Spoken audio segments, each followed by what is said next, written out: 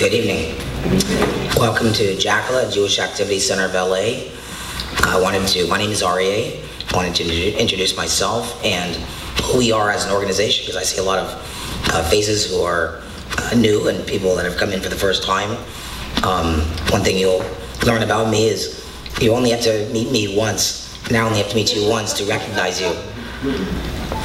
And I really do value every person that comes in here, because it's special. We're doing a lot of amazing things. We've only been around for about 14 months, and the Jewish Activity Center of LA, JACLA, which is our new logo behind us,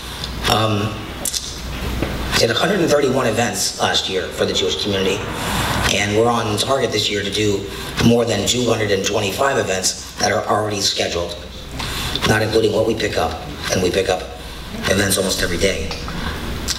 So the kind of events we do, we cater to singles, couples, families, and children. We've got programs for everybody on during any day of the week. For example, Wednesday nights, we have a beautiful young adults shiur. It's a motivational shiur, because when you're a young adult, that really gets you going. And a mixer afterwards. So you can see the social component where you're taking Torah and you're adding the social component, and that's what the Activity Center is all about. And then Thursday night, we have a much more serious shiur, followed by a mixer. And then Friday night, every week, and you should take note of this. I see there's a few familiar faces, a lot of familiar faces for Friday night. We do a beautiful traditional kiddush and a full catered meal, and then an oneg that lasts until 2 a.m. So you can imagine in this space, the lights down. It's really amazing. It's a great experience. And you have a choice really on Shabbat. You can go stay home, you can have guests, you can go to someone else's house, or you can go to the synagogue. Never has there been like a real Shabbat lounge. That's what it feels like. It's an amazing experience. Nice. So we've added now, for the last couple of months, we've just made it official this past week, the Saturday oneg. So Saturday oneg is for anybody in the community to come in for lunch. And then an oneg, you can see there's kegs out right now, and there's wine, and there's all kinds of beverages. Well, that's pretty much the way it is around here. We have, on Saturday, you can come at 12:30 or 12 o'clock, enjoy a nice lunch with my special teriyaki lamb cholent and a full spread, and that goes until mincha, until about 6:30. So it's a beautiful day. We're here for the community. Sundays, every Sunday, from 11 a.m. until 3 p.m., we have a kids indoor playground.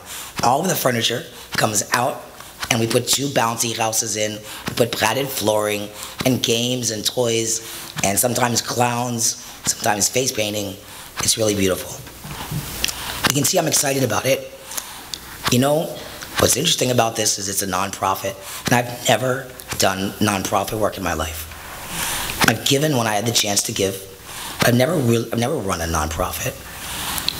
But about a year ago, when I had my technology company, Social Dashboard, I started doing these events.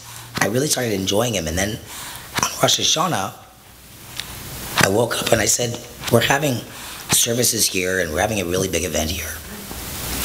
I don't want to do my work anymore. All I want to do is this. The problem is there's no money in this. You got to sustain yourself. So I figured out a way. Basically, I live upstairs. I am here 24/7. Sometimes I leave to go to the grocery store to check the weather. It's about the only time I leave, because I'm super committed to being here. And I have a relationship with about 35,000 people that go by that window every single day. And we're always working and always putting together programs and events for the Jewish community. I want to say something about this community.